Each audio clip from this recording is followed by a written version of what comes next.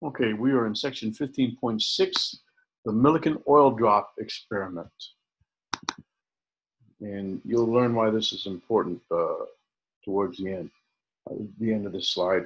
From 1909 to 1913, Robert Andrews Millikan performed a brilliant set of experiments at the University of Chicago where he measured the elementary charge E of the electron and demonstrated the quantized nature of the electric charge, of the electronic charge. The figure on the left shows the apparatus. Oil drops that had been charged by friction on an atomizer are allowed to pass through a small hole in the upper plate. A horizontal light beam is used to illuminate the droplets, which are viewed by a telescope with axis at right angles to the beam. The droplets then appear as shining stars against a dark background, and the rate of fall of individual drops can be determined.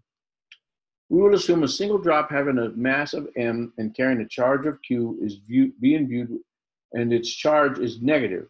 If no electric field is present between the plates, the two forces acting on the charge are the force of gravity, mg, acting downward, and an upward viscous drag force, d, as shown in the top right figure.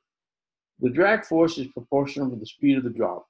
When the drop reaches its terminal speed, v, the two forces balance each other, mg equals d.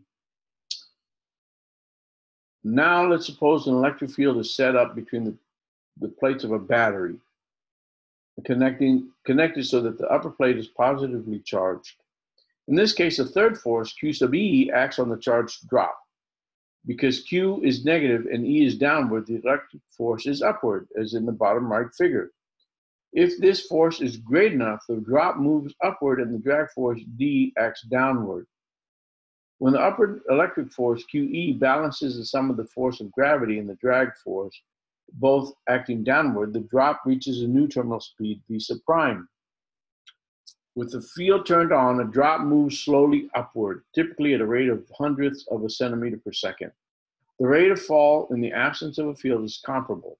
So a single droplet with constant mass and radius can be followed for hours as it alternately rises and falls, simply by turning the electric field on and off.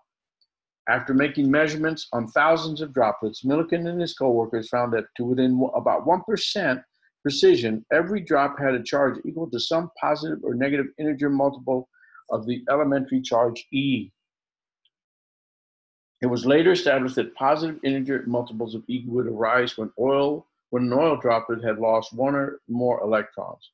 In the same way, negative integer multiples of E would arise when a drop had gained one or more electrons. The fact that these gains or losses were in integral numbers provided conclusive evidence that charge is quantized. And next, we're going to talk about the Van de Graaff generator.